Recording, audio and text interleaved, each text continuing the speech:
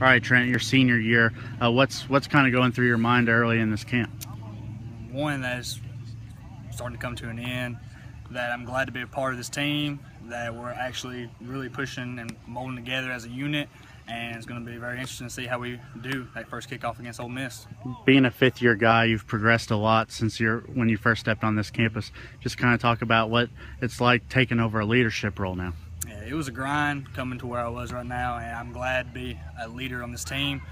It's just fun to see how these young guys, they start to come into their roles, they start to understand, and it's great to just be a leader for them and help them to find their little niche, as you can say, on the team. Just being able to kind of talk about being able to be the #1 guy, but also being able to mentor the guys behind you to just keep this thing running, because you can't do it all by yourself. Yeah, we have a bunch of great backs, and one, I use them more than I would say that they actually use me, just because, yeah, I'll teach them what to do and how to run, because I've been there, I've done that, but I like how they push me and they continually make me better.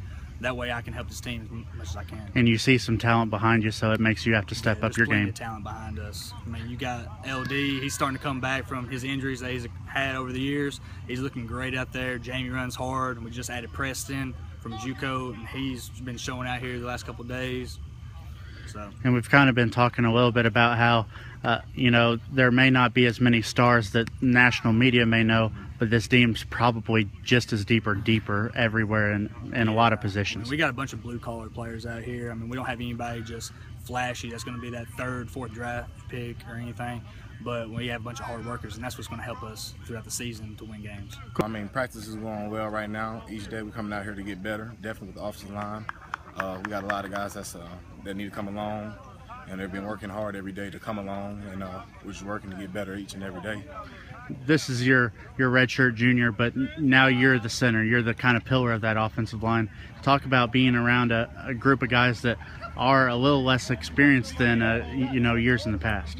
Well, you know, over the last year we've had a couple guys that were like 4-year starters, like, you know, Charles Sweet, Matt Axline, and all them, and this year we got guys that are coming along that are stepping up. We got guys that have playing experience, like Kaderin Bond. You know, he played some last year. Robert Burley Jackson started about a year ago. So you got some guys that have some playing experience, and you got a lot of guys that really don't. But they're working hard each day. I know right now you guys are starting to kind of get your glue, and Coach talked about how the offense was there and making some big plays. So just kind of talk about how things are starting to click. Well, the offensive line's starting to come together. The whole offense is starting to come together now. And after these couple practices, you know, we're starting to finally gel and mesh. So, you know, once that happens, everybody starts, you know, working hard, come together, fighting for one another, and you know, we get success.